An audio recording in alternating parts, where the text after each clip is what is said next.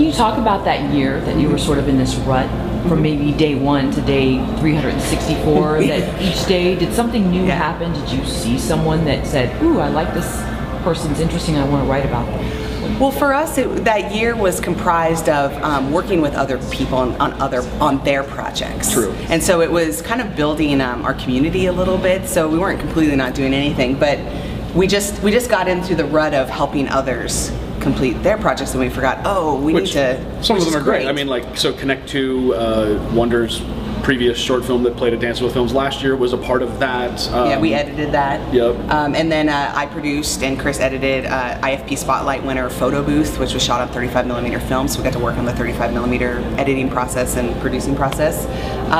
So yeah, so there was that, and I think we just then finally said, you know, we need to get back in the director's seat, because we were watching all these and we're like, something's missing out of all these projects. Oh, they're not ours, you know, kind of thing. And so we were just like inspired to just be like, we need to do it again. We need to make another feature, because we were working on a lot of things that were shorts too, which is great, but it's just like, you know, we've already made a feature. We can do this again. Why aren't we moving towards making another feature? So. And I can't pinpoint if there was a specific moment of inspiration or anything. But we got the bug, and then we went way overboard. Yeah, we just kind of, I don't know, it like just sat down for a weekend and hammered out an outline, and then spent the next, you know, like 9 months or something writing. I think it was the Sundance writing deadline was what really spurred us. Oh, maybe, we submitted Last Vacation to that. I think, yes. And that spurred us to get writing. So regardless if you get into anything, deadlines are awesome. That's totally right. Yeah, it was the Sundance Producers Lab, Directors Lab, that we were submitting our script to, or Writers Lab. It was the Writers Lab, yeah, because that's how you get to directors in the Producers Lab, yeah. But you know, I mean, it's always a shot in the dark, but the deadline's there, so it'll at least make you finish something. Exactly. Because without a deadline, there were, you know, reruns of Bird Terriers is on Netflix now, so it's you know, you can never get anything done. What gifts do you each bring to your team? You know, with David and myself, we have our pluses and minuses. One's really good at this, the other one maybe needs more work. For the two of you, how is that? I'm a control freak, so that's my plus. I embrace it. No, it really helps me in producing, scheduling, all the logistical issues. Project management comes really easy to me, and I do it a lot in my job as well, at my day job.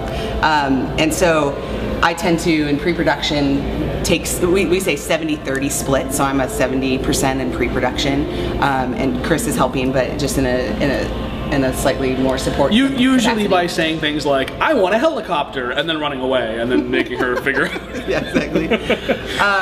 In writing, we're definitely 50-50. We definitely have strengths. Kris, his rough draft is always perfectly formatted and exactly the way a script should look and read and feel and everything else, and mine's like usually this jumbled mess, and it's just like, I'm giving you exactly the exact thoughts that I think people should say, and I'm not gonna beat around it at all, you know. And so my scripts are very lean, his are very wordy, and so we kind of then balance each other out, because I'm trimming and he's adding, and you know, that sort of thing. And then on set, you know, Kris tends to be, he works a little bit more with the DP and the camera department, and that's because his head works a little, and he's an editor, so he tends to work a little bit more. Like I can see the pieces of the movie, I think, clearer probably than you can, but you can see the emotional through lines. Yes. Maybe not clearer, but like you have a different way of approaching it than I do. So I tend to be more intuitive that way, and then I'm also working with the AD and the production side of things that way. And then in post, Kris is an editor, so he tends to take a little bit more of the lead in the 70-30 split. Whereas I get to it's nice because I get to really just sit back and really it was good on This Is Ours. So it was the first time that I was working with someone else as a co-editor, which was a phenomenal experience, and I highly recommend all directors who edit their own things get another editor.